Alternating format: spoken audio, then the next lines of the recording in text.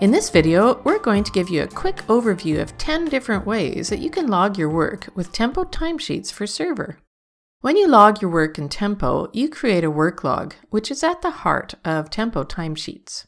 A work log is a record of time that you've spent working on Jira issues and projects. Your organization may want you to log time for various reasons, such as for billing expenses, tracking time spent on a project, or just making sure that your time is being used effectively.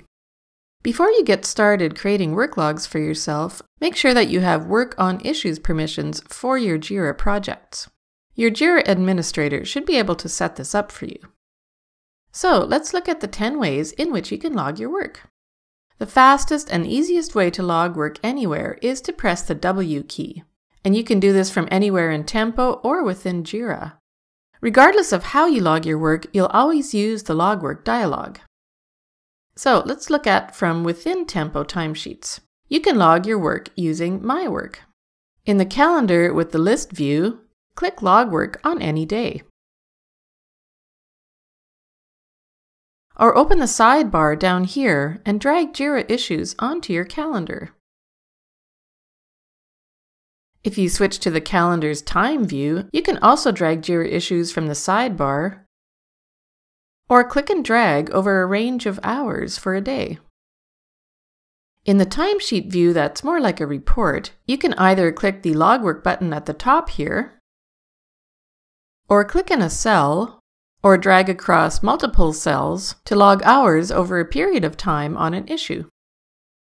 If you're a team lead, you can also switch users here and log work for a team member. To do this, of course, you first need to have log work for others permissions for your Jira projects, and you can also get that from your Jira administrator. Now from Jira, you can also log work.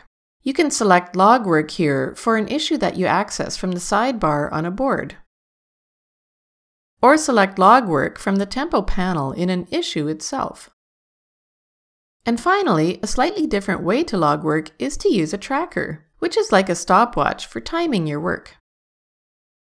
So those are 10 different ways in which you can log your work using Tempo Timesheets.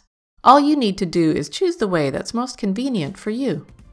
If you need more information on any of these methods, check out the other How to Log Your Work videos in this playlist.